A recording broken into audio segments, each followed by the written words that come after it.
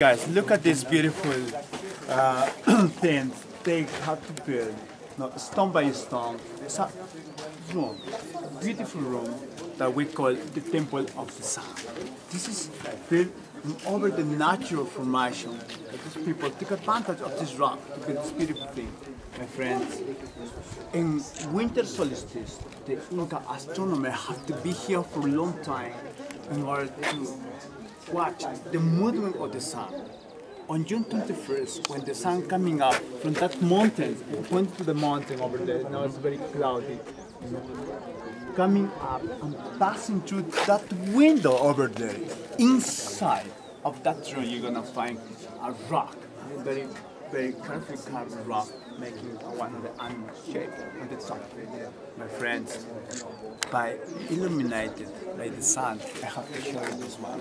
What happened on June 21st, 7:15, 7:20 in the morning? This kind of phenomena, the real sunrise, is working in this place, not by the sun gate. Look, can you see this photo? Look at this photo, guys.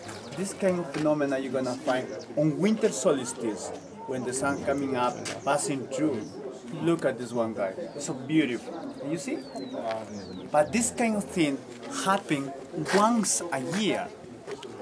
On summer solstice, the sun have to move from the northeast to the southeast. Can you see the sun gate right now?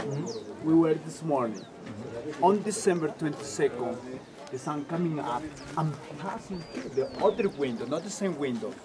My friends, this kind of phenomena have to see twice a year, on winter and summer solstice. Those Incas astronomers have to predict the time in order to know everything about plantations. Come in here, guys, everybody.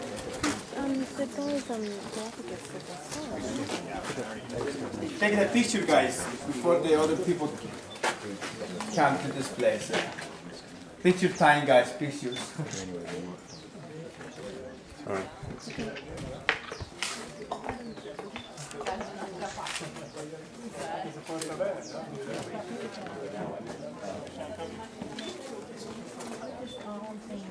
Should we do it?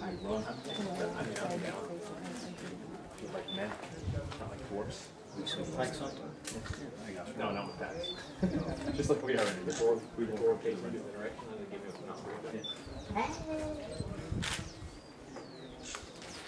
Okay, guys, now this is the royal tomb named by Mr. Binga. My friends, inside you see there's a really nice work made of stone by stone, fit stone by stone, the peck stone for holding glittering objects to decorate this room. Mr. Bingham called the royal tomb. You have to know, Mr. Bingham didn't find any mummies inside of this place. Why he called like that? Because he thought that all the mummies have to be placed inside the niches. However, few years ago, anthropologists and archaeologists studying, excavating this place, found underground different instruments. Perhaps those instruments belonged to the Inca high priest. They used to make different ceremonies inside of this place.